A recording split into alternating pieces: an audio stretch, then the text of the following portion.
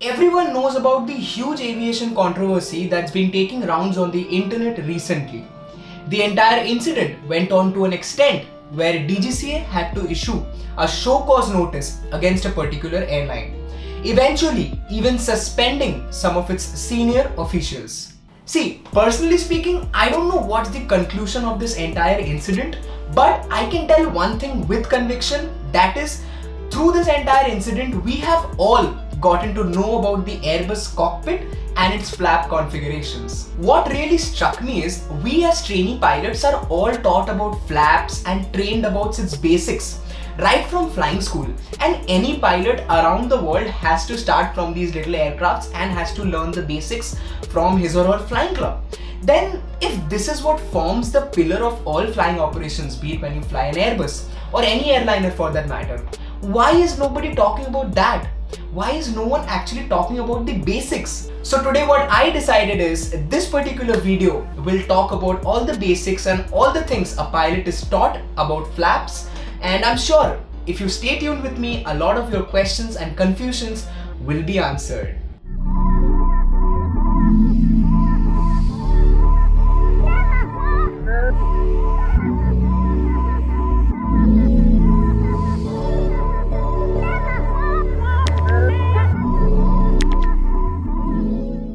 Everybody, welcome aboard my channel and on to a new video.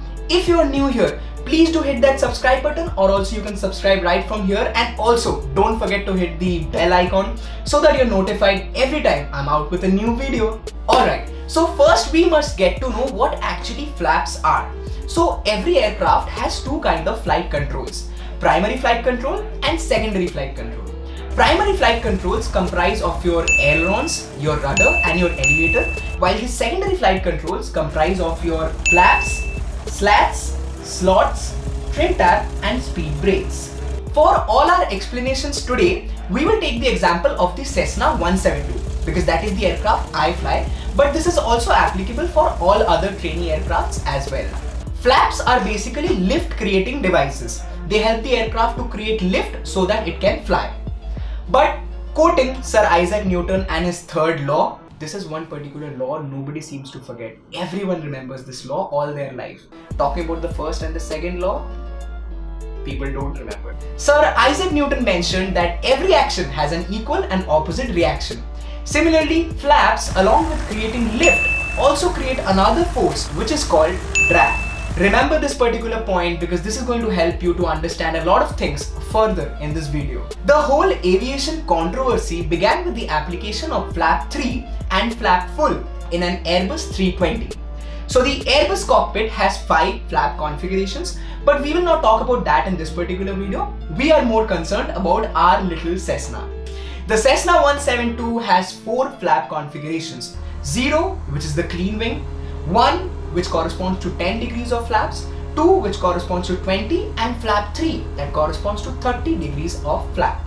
Now you know, when you will join a flying club and actually start flying, I think within 2 to 3 sorties you will be taught about secondary flight controls, where you will learn about flaps and its applications. The first place where you will learn to use your flaps is during a takeoff.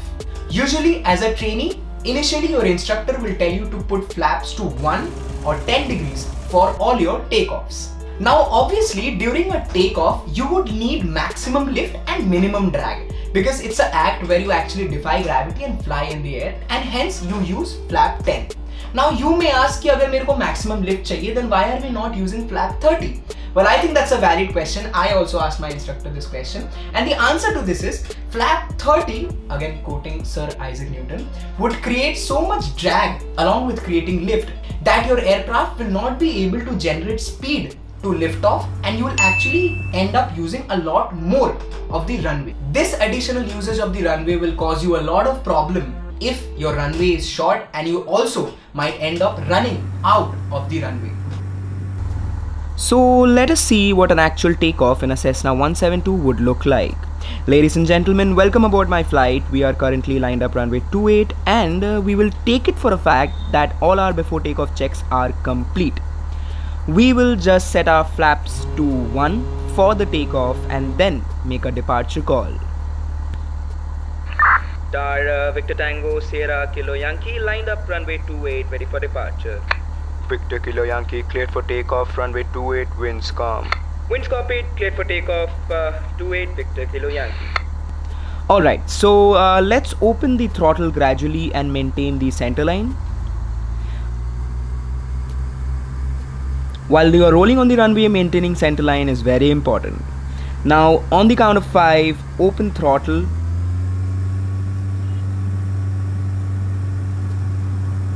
Airspeed alive.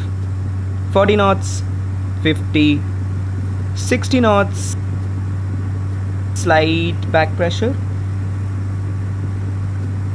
and we are airborne. A point to be noted right over here is takeoff can also be done without flaps, as in a clean configuration. In that case, since you're not developing that extra amount of lift to take off, you would just end up utilizing little more of the runway. Flying is all about logic. Nothing is rocket science. Use your logic and you will understand everything. The second place where you will use flaps is during landing. So basically, as trainees, the way you practice your takeoff and landings is through circuit and landing exercise.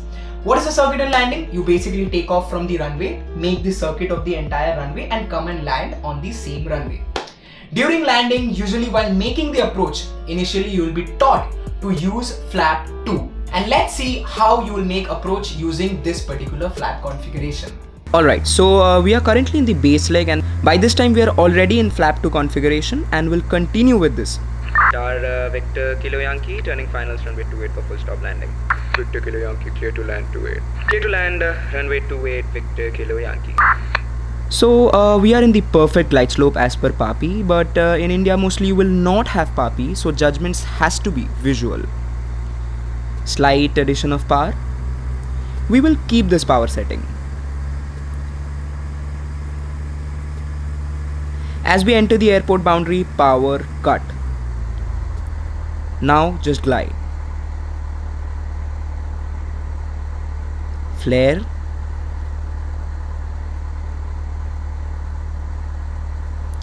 And land. So this is the flight analysis of the approach. We will talk about this in detail a bit later.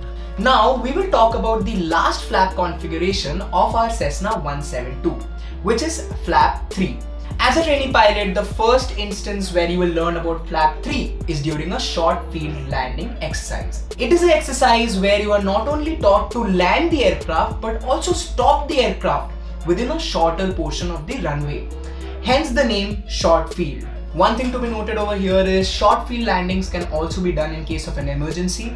When you have engine power but you don't have fuel, so you have to make an emergency landing on some small portion of plain land where you want to land your aircraft. In that case also, short field landing will come to a lot of use. So now let's see what an actual approach would look like using flap 3. This time we are approaching the same runway again, currently with flaps 2. Once established on finals, we will go for flap 3. That sound that you just heard was of flap 3 getting deployed. We are slightly high on the approach, but that is fine. Now anyways, due to flap 3, our rate of descent will increase.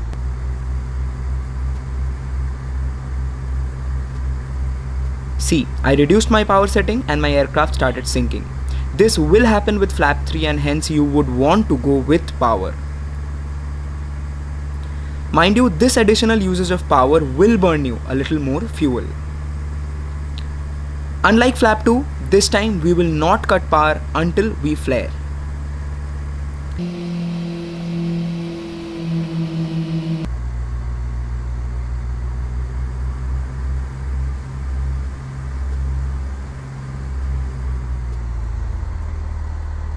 There I flare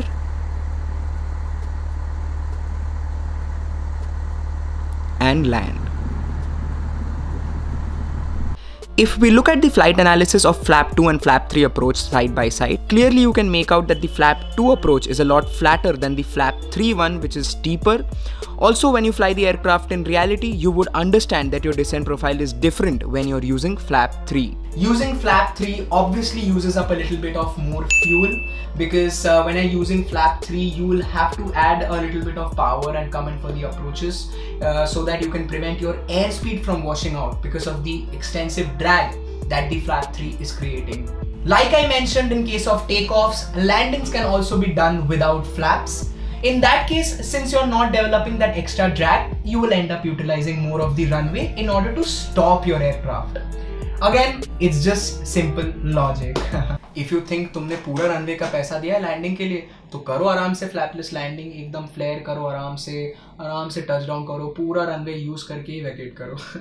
One very important thing to be noted right here is all the calculations that I showed you today were done under normal weather conditions. There were no extra crosswind, no rain, no storm, nothing. But in India, the weather is not always stable. You know, the weather in India keeps on changing with every season. Also, in India, we have a lot of runways that are pretty short. So, as an airline pilot, you will have to make a decision and choose your flap configurations accordingly. Because be it the length of the runway or the weather conditions, all of this will influence your approaches and your decision to use which particular flap you want. Alright, so to be ending this video, I just want to tell you that this particular video was not to take any side, you know, whether flap 3 is okay or flap full is okay. This particular video wasn't at all for that. I don't think I am at any position to be commenting about flaps and its configurations on an Airbus. I have never flown it and I don't want to comment on something I am not 100% sure about. But I threw some facts to you and I leave it upon you to decide what is right and what is wrong. On that note, that was about it from my side in this particular video. If you liked the video, please do hit the like button and also add a small comment on which particular approach you like more, the flap 2 or the flap 3. I'm talking about the Cessna 172. Also, please do comment if you like my flight simulator portion and if you want me to make more of these flight simulator videos. Until next time, aviation is a vast pool of knowledge. You know, be it like an 18-year-old student pilot or a 60-year-old Boeing 777 commander, everyone is learning every day. So keep your doors open to opportunities and knowledge and keep learning and keep growing.